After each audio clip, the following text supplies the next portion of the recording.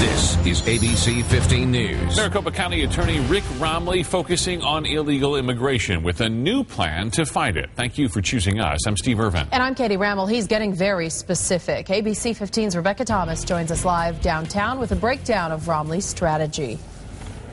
Katie, Romley has been in office for about a month now. He says his strategy on illegal immigration is stronger, smarter, and more effective. The cartels now have a new boy on the block, and I'm coming after him. Maricopa County Attorney Rick Romley unveiling his new 4-point plan to combat illegal immigration. The focus, organized crime, and the creation of an organized crime division within his office. Where I'm going to put the bulk of my resources is going to go after those that are hurting our people.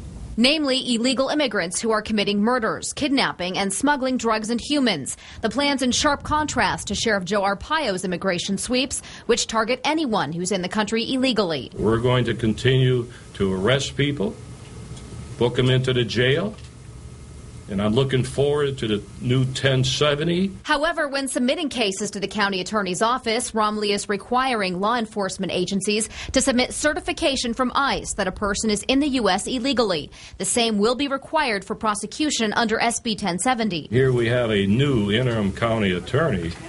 This change of the rules in a very subtle way. I'm not happy with that. Also part of Romley's plan, collaboration and intelligence sharing between law enforcement agencies in Arizona and other border states. I'm getting tougher, but I'm focusing my toughness upon those that are committing crimes within this particular community. In addition to prosecuting employer sanctions violations, Romley intends to create a new business certification program where he will educate employers on proper hiring practices. Now, the individual businesses will pay for this, and there will be no expense to taxpayers. Live in downtown Phoenix, Rebecca Thomas, ABC 15 News.